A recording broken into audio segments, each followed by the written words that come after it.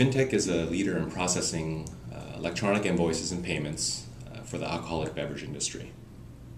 We take the electronic invoices from alcoholic beverage distributors, which include all the line item detail, transform it into a common format, and then convert it to a retailer-specific data format.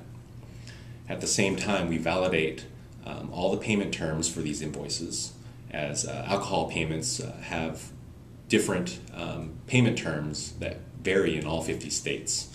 And we move that money from the retailer's bank account to the distributor's bank account through the Federal Reserve automated clearinghouse system.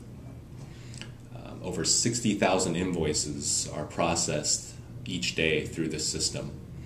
And that process that I described happens with all 60,000 of those invoices. We've recently adopted a project management framework known as Scrum. It doesn't stand for anything, but it refers to the rugby term of a scrum, when a group of players kind of huddle together during the gameplay. It's a big paradigm shift where instead of thinking of the entire project, figuring out everything that needs to get done, and then adding up all that time to come up with a delivery or project completion date.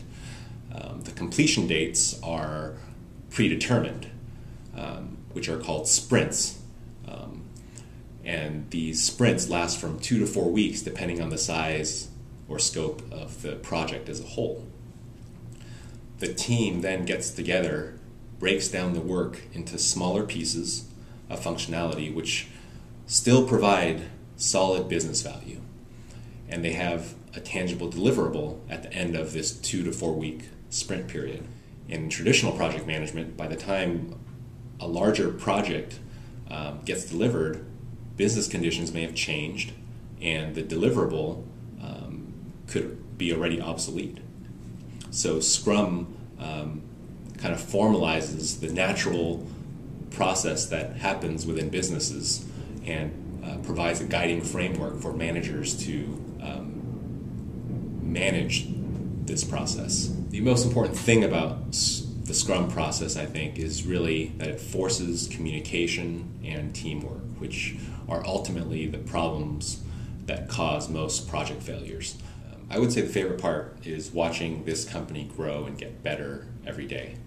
But personally, I think it's really just seeing people use the systems that I helped create.